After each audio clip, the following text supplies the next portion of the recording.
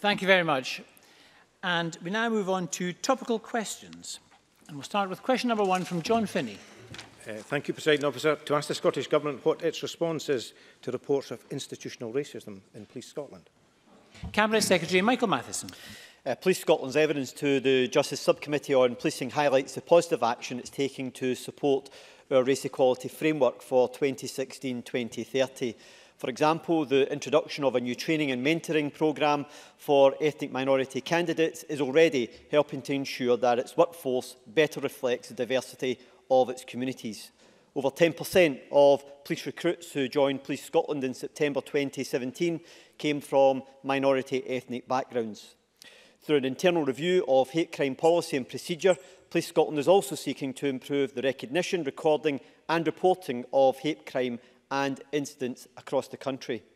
There is also an extensive and detailed programme of training in place to support understanding of and effective response to equality and diversity issues. As Police Scotland itself acknowledges, there are areas for improvement in the way that it serves and represents minority ethnic communities, but I do not doubt its determination to do so. I will continue to receive updates on progress being made. John Finnie. I thank the Cabinet Secretary for that response. The Cabinet Secretary will be aware that the Macpherson report was seen as a very pivotal watershed moment, and it's always been the holy grail for many to have the police admit to institutional racism. What's given rise to this question today, of course, is a report from the Coalition for Racial Equality and Rights, and the stark facts are that only 1% of officers and police staff come from a BME background. That's relatively unchanged since 2013, and the proportion of BME police officers has never risen above 1%. And officers and staff continue to leave in high proportions. So, I mean, that certainly could be construed as being institutional failings. Setting aside recruitment, Cabinet Secretary, can you advise what you are doing to establish why staff leave in higher proportions and what you are doing to ensure BME staff are retained, please? Cabinet Secretary. Presiding Officer, the member raises an important issue, and as I outlined in my response, that the Police Scotland are already taking forward work in order to recruit more individuals from the BME communities, and progress has been made in that, and the recent intake into Police Scotland demonstrate the significant progress that they've achieved over the course of the work they've been taking forward. Part of the work that we are doing as a government is through the race equality framework, which sets out key priorities, themed areas with set goals that they must take forward in order to address issues of racial equality. And that's a 15-year framework which will be taken forward over the next 15 years. Within that, there are a number of specific goals which are set for Police Scotland to take forward, part of which is being more reflective of the communities that they serve. And in the Police Scotland's response to the subcommittee's call for evidence on this, they set out the actions which they are taking. So, for example, the positive action team has been established in order to help to support the greater recruitment of police officers into the police service. And that's helped to improve the uptake, as I mentioned in my earlier remarks. Alongside that, they're also making sure that they have a mentoring programme in place. So those individuals from BME communities who do join the police service, that they have someone who can support them once they've actually entered into the service as well. So I think it's important to recognise, I'm sure the member will want to acknowledge, is that Police Scotland are putting in place a number of different programmes and initiatives in order to improve representation, but also to improve retention of those individuals from BME communities coming into the service. And that's been driven by the Race Equality Framework, which was published March last year and sets out key objectives for Police Scotland to take forward, which they are committed to doing in the work that they've already started on. John Finnie. Again, I thank the Cabinet Secretary, and of course I would applaud the work that's been done with recruitment and the positive action. And indeed, the Commission were involved in the quality framework, which you rightly say, Cabinet Secretary, goes to 2030. And of course we've had laudable statements from senior police officers and indeed the staff associations. And I note that organisational culture is part of the training that takes place. However, it's evident that's not resulting always in positive action on the front line, and again, that has to be seen as an institutional failure. The Coalition asked for 4 key improvements in the police service that I'm sure you're aware of. These relate to a more representative, a more responsive, a more collaborative, a more accessible, and this is particularly with regard to issues of transparency police service, and they seem entirely reasonable to me. What will you do to ensure that these improvements take place, please, Cabinet Secretary? Cabinet Secretary. Presiding Officer, the 4 key areas that have been highlighted by CRER, I think are all valid issues, and I know that Police Scotland are going to give active consideration to these particular matters. I'm updated on the progress which they're making against the objectives that have been set out in the race equality framework on a regular basis, and I'll continue to engage with them on that particular initiative. I will, of course, also be interested in the outcome from the Subcommittee on Policing's investigation into this issue and the report that comes from the subcommittee on the matter. What I can also say to the member is that we've also been working with Police Scotland to help to support work that they can take forward within the organisation. So, for example, we provide funding support to supporting ethnic minority policing, police employees through Simpera within the organisation, which is for Scottish Police Muslim and the Scottish Police Muslim Association as well. But what the police are also doing at the Police Scotland are also doing at the present moment is they're also conducting an internal review into their procedures and the way in which they take forward matters relating to hate crime. And that sits very closely with the work we are doing presently in the review of hate crime legislation in Scotland as well, to make sure that we have got the right legislation in place, but also to ensure that Police Scotland have got the right type of response in the organisation as well. But alongside that, Police Scotland are also providing training around diversity and equality, again, which feeds out of the race equality framework. And as part of the race equality framework, there are regular updates on the progress that is being made. So I can assure the member about actions that are being taken, but also that we have a process in place that allows us to measure the progress that Police Scotland is making against these matters, and I'm regularly updated on the actions that they are taking. I'm determined to make sure that Police Scotland do everything possible they can in this particular area, and I'm also confident that the executive team within Police Scotland are determined to do that as well. 3 more brief questions if we can. Liam Kerr. Thank you, Presiding Officer. The Cabinet Secretary talks of recruitment into the force, but none of the current executive team that he mentions are from a BME background. And the number of BME officers in senior roles is less than the force in general. So does the Cabinet Secretary believe that this is acceptable? And can he outline any steps that he has taken in his time in office to encourage the promotion to senior level of BME officers into Police Scotland and ensure representation at the top level?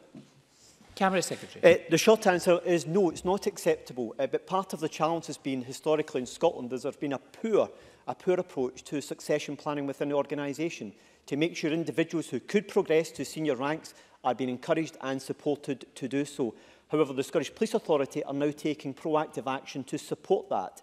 I'm sure the member will recognise that in order to get to the senior ranks within the police service, and in particular to get into the executive team, officers have to have a considerable level of experience, and it will take time in order to recruit more individuals into this particular post from a BME background or from other genders, because at present time it is largely dominated by male officers, with the exception of DCC Rose Fitzpatrick. So the service recognise it need to take more action on that. I've been working with them to encourage them to do so, and a key part of that is effective succession planning, making sure those who have the skills and the talents within the organisation are being encouraged to do so, and the Scottish Police Authority are working with them to ensure that that type of succession planning is now being taken forward on an ongoing basis.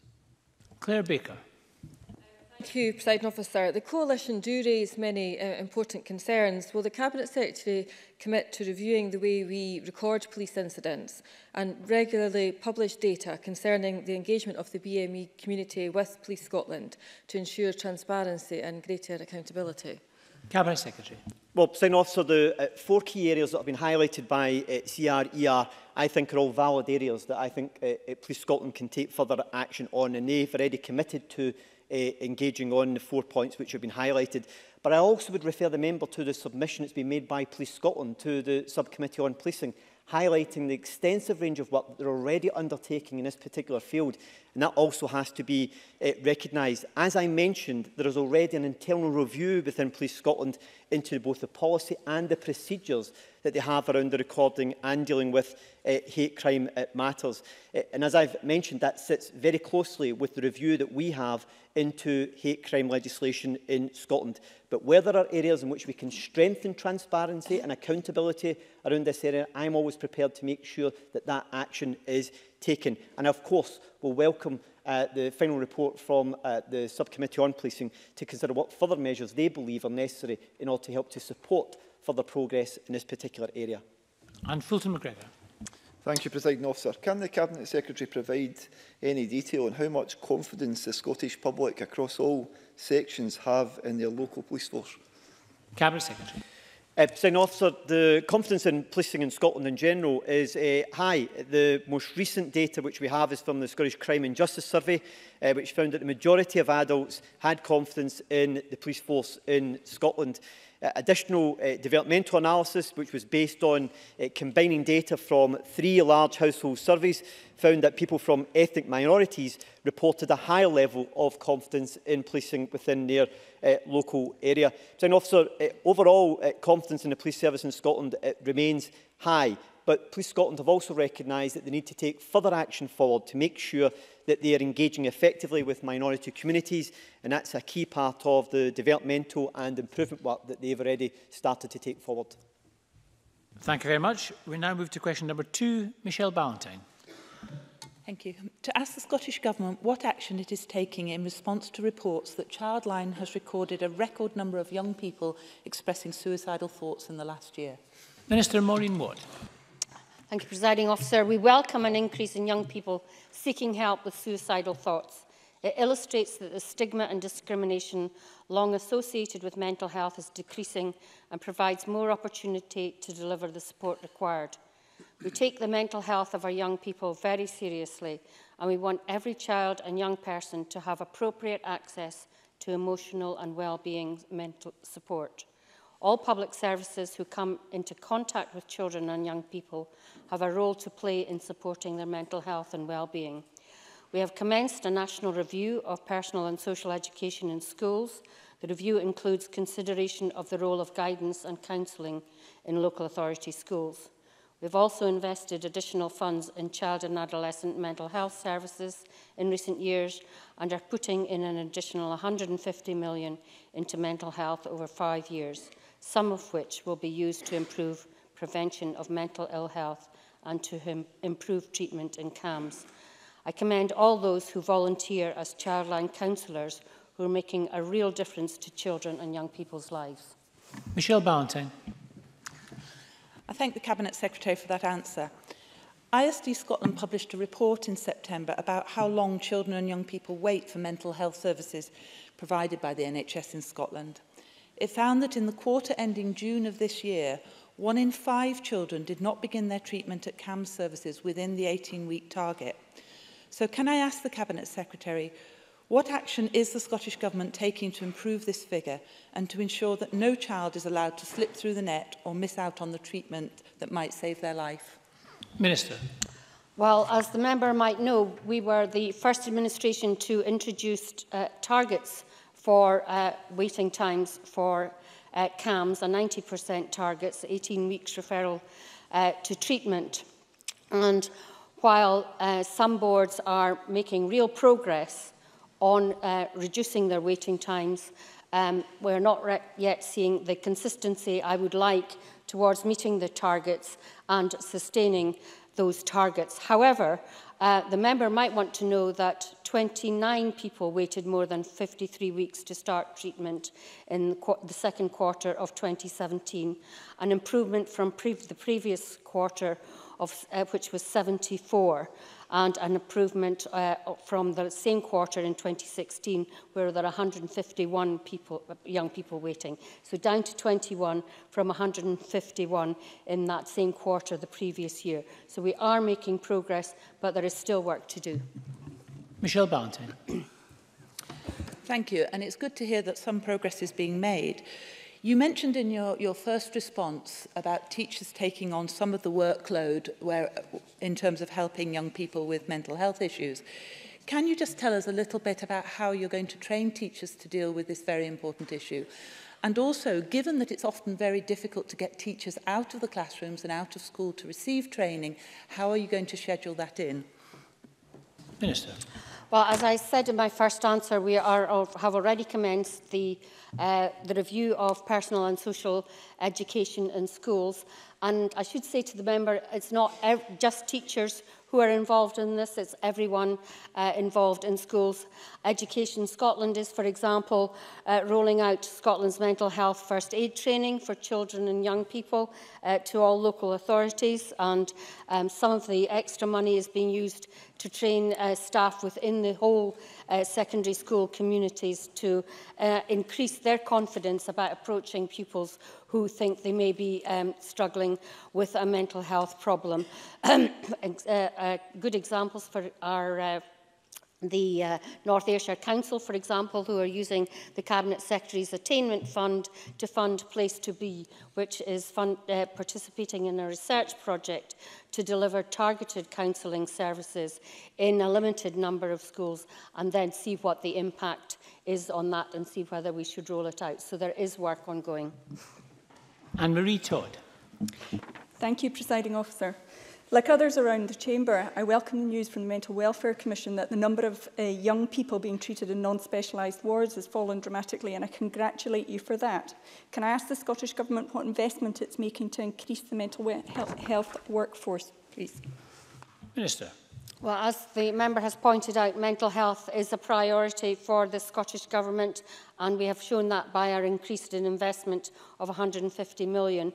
And that investment includes £54 million to support the reduction in waiting times, including £4.6 million to work with boards to improve service capacity, to increase the supply and training of the workforce, and £10 million to support new ways of improving mental health in primary care, and £15 million to support better access to CAMHS and innovation. A great deal of work to help improve the waiting time targets and make sure that our young people get the help as quickly as possible. Can I thank members, and that concludes topical questions. Before we go, given the earlier technical difficulty with our sound system, I'm minded to take a motion without notice under Rule 11.2.4 to move decision time to 5:15. I wonder, would the Minister for Parliament move such a motion? Formally moved.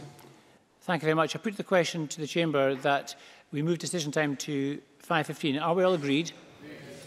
We are all agreed. Decision time is now 5:15.